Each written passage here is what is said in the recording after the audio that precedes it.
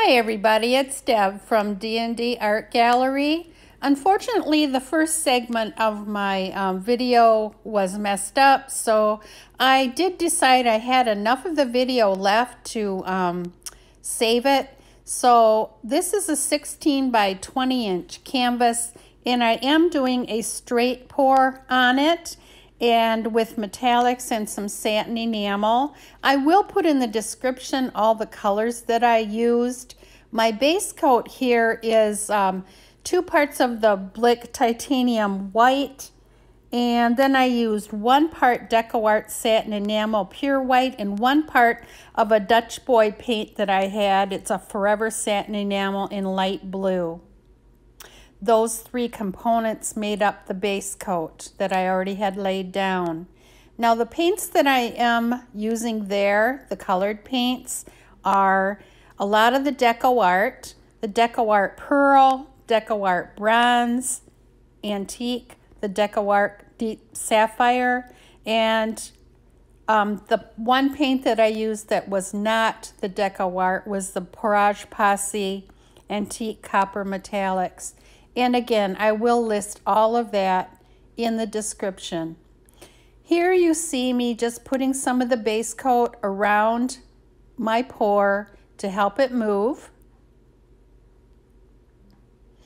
I can tell you today my pouring medium was 1 part Floetrol to 1 part GAC 800. And then I used a squirt of the Liquitex pouring medium. And I used about 2 parts of the pouring medium with 1 part paint.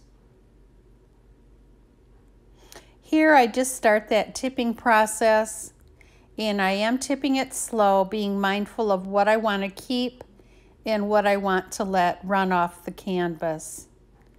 There is a lot of little white spots in my painting today. That's because I just did mix these paints this morning, whereas if I would have mixed them last night and let them set, I wouldn't have had so many air bubbles come up and leave those little white spots like that.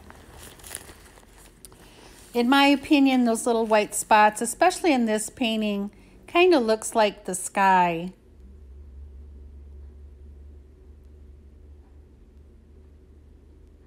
I am pretty happy with how these DecoArt paints played together. And you will see near the end, the only thing that I was a little bit disappointed in is that that bronze didn't come through that much. And I wished I would have been able to bring out more of the bronze. Still just doing some slow tipping here. Trying to bring back what's going on in the center back to the center again after each tip to the corners. And about this is where I decided that center is getting a little wonky, and there really wasn't a whole lot that I could do with that to prevent that. So I just kind of go with the flow here with my tipping. One of the prettiest colors, I think, is that deep sapphire from DecoArt.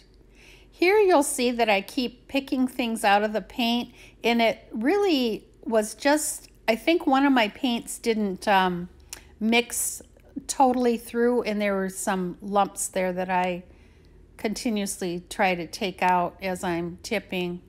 And again, here I am just putting a little bit more of the flow extender on there with the base coat. This paint was not real thick. Unfortunately, I had that in the first part of the video where I did show you the consistency. It didn't even leave a mound. Just maybe a little trace was all.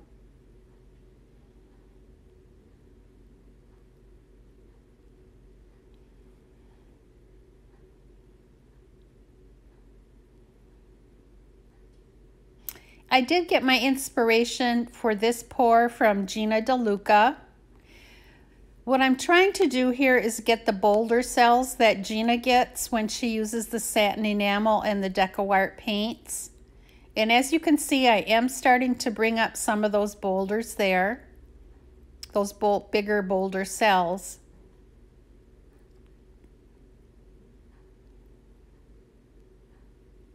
And if you watch Gina DeLuca's channel also, you'll know that she does tip very slowly, being mindful of that composition at all times.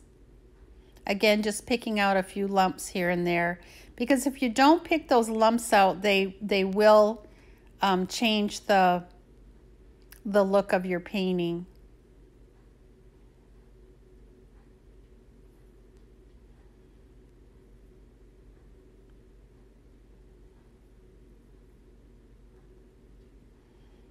And right there, I am trying to keep some of that copper and that bronze on the corner.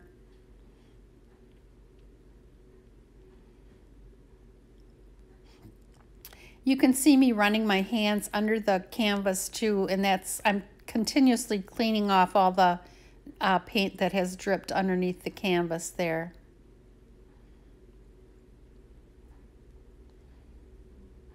Here I decide I have quite a bit of paint left on my canvas, and this is the area that I can get rid of some of that paint, just tip it off.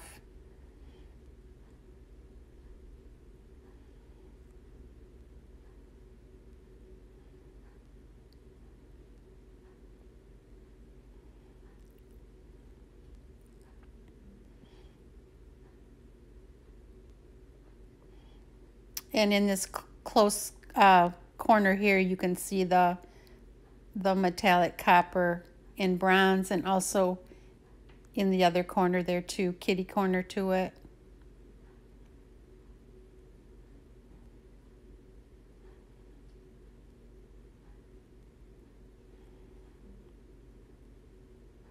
Just still working on that composition, making sure that I get enough paint off that canvas because I don't want to have it crack.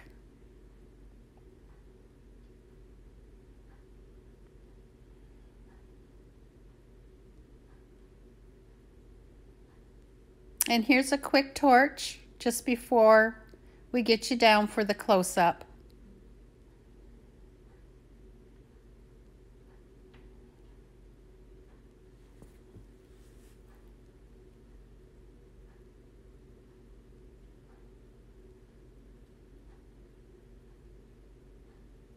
Okay, everybody, here we are for our close-up, and I'm trying to show you the whole painting here.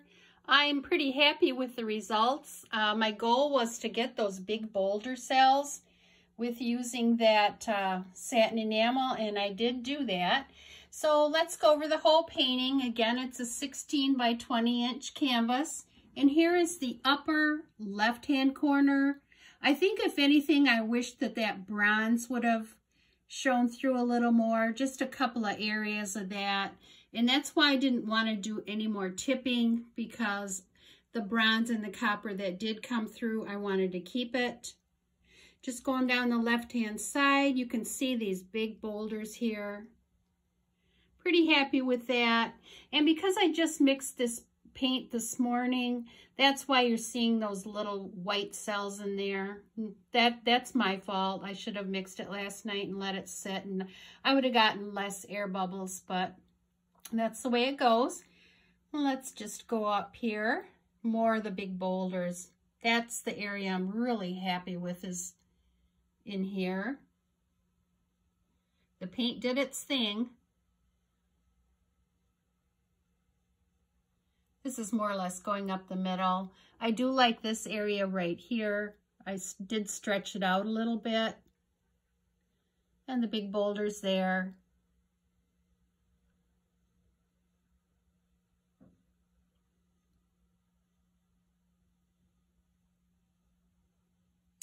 And we're coming over here to the bottom right corner. And here's another area where the bronze and the copper did show up. I have some big blue cells there. And just going up the right-hand side here now. Pretty in here. And that's the upper right-hand corner. So let me know what you think of this video and give me a thumbs up if you like it.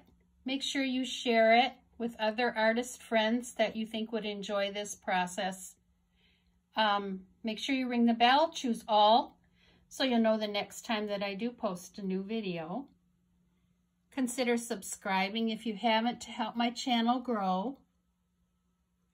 And until next time, take care, everybody. Thanks for watching. Bye for now.